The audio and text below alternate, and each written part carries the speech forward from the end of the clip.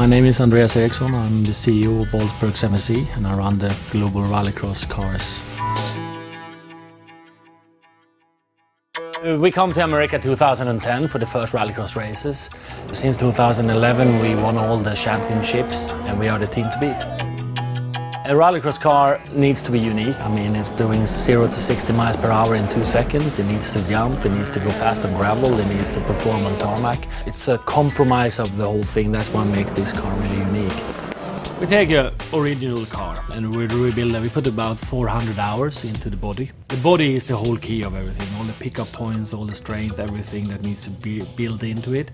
Then we take it up to the assembly line and then here we're starting to build everything together. Meanwhile, that car is standing there, we're building A-arms, subframes, everything that has to do with the suspension. The engine then comes in from England. But also important to know the engine itself, is all the parts in the engine is constructed by Olsbergs MSE, and those parts are specially made for Rallycross as well. Then you have a mechanical ready chassis.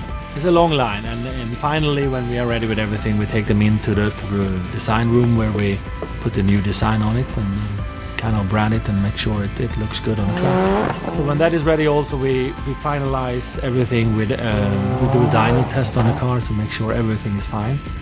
The engine produces the power it should and the brakes working and the gearbox is fine. And when that is done we do a fully calibration of the car in heights and measurements of weights and so on, so everything is perfect. So hopefully every detail of the car the balance is perfect, the power is okay, the friction is good and the car performs well directly on the track.